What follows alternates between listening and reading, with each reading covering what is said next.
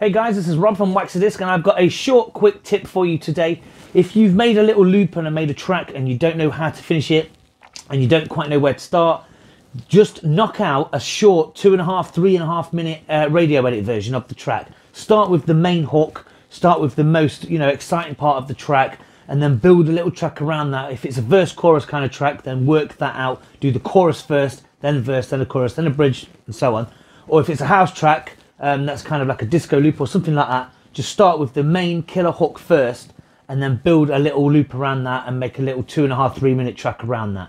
That way, it will give you like a radio edit of what you've done, a quick, sure version of what you want to do, and then you can think about the extension of that throughout. So listen to radio edits of classic house tracks like The Bomb by the Bucketheads, Mojo Lady, those kind of tracks. They come straight in with the killer hook, no messing about. So try that.